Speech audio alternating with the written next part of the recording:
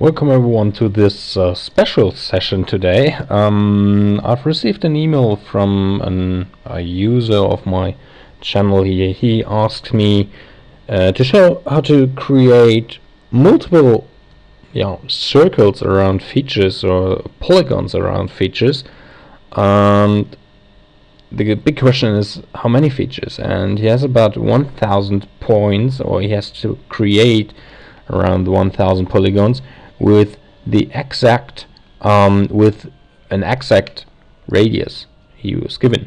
So what we will do for that, so we have here the example number 10 in the book Getting to Know ArcGIS, and there are these points given by shopping centers, which is just a point shapefile.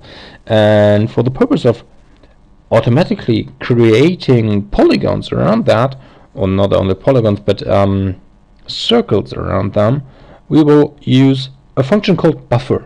Buffer means that you will create something like a zone around a feature with a given radius. So what we will do is we will need the toolbox for that, and what else? Well, we have to search for it, so maybe we could go with the search window, and as you can see, I've already done this here.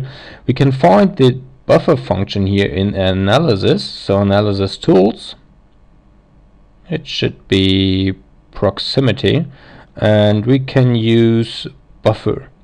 And so just close the toolbar again here and say buffer. What we will need to do is we need to have an input feature. We will choose shopping centers for that. We need to create a new output feature class, so the feature class containing the output feature buffers, which is now areas around shops.shp, and what we will need as well is a distance given by a linear unit.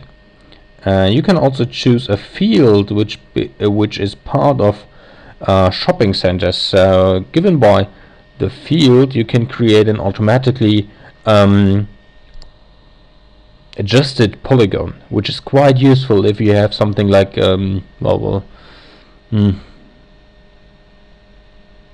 there's no example in my mind in the moment, but I could imagine that it's quite useful.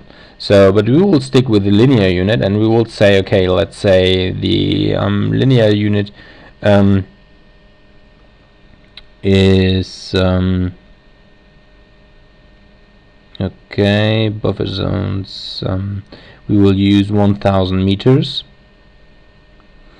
And the dissolve type is quite interesting, because you can say, well, every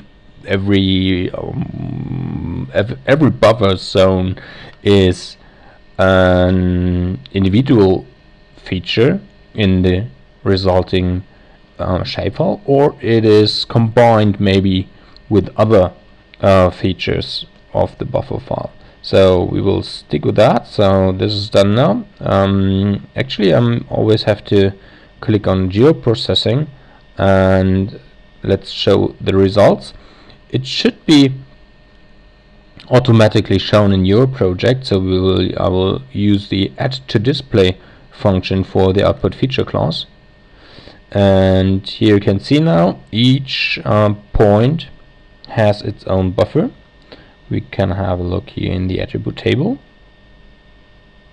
So the buffer distance is given here, I think in miles, I think, but I'm not sure about that. So what we can do now in a moment is we can zoom into.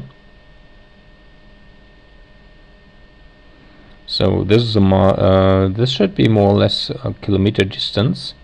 So we will adjust the measuring unit from miles to kilometers, and yet there we are, 1 kilometer, and so the diameter is 2 kilometers.